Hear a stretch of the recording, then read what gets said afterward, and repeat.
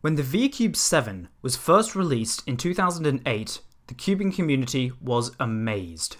A 7x7 that turned smoothly and didn't pop. For some people, it was a dream finally realized. Nowadays, of course, there are many different 7x7s available, from the Shengshu to the Aofu. Some are cubic, some aren't, but they are all inspired in part by the V-Cube 7, the very first one.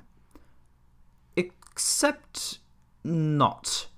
Back in 2004, before V-Cubes were even called V-Cubes, a man named Etienne de Foras was working on a project of his own. This is his 7x7. It was created by extending pieces from an East Sheen 5x5 with all the pieces individually moulded and cast. Possibly the most striking thing here is that it is perfectly proportional. This is unlike every other 7x7 currently on the market. But why? Normally, when a 7x7 is created, it is made non-proportional in some way. This is to allow the corners of the puzzle to have a way to remain attached to the core for increased stability. In the case of the V-Cube, it was made pillowed, the sides bulging out to give the corner pieces more room.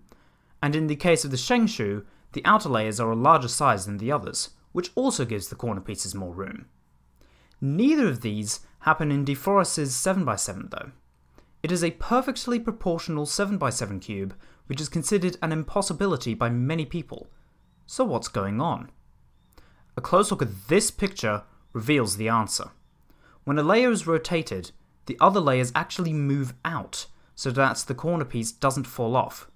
Once the rotation is completed, the layers fall back into place. It's a very ingenious way of keeping it proportional. However, this cube appears to have been left incomplete. De Foras' website is still available, but it hasn't been updated in over 10 years, even though it was extremely close to completion at the time. He wanted to remake the molds as they weren't accurate enough, but unfortunately, it appears to have been abandoned. Nevertheless, it still remains the first serious attempt at creating a 7x7, and it makes for a fascinating footnote in puzzle history.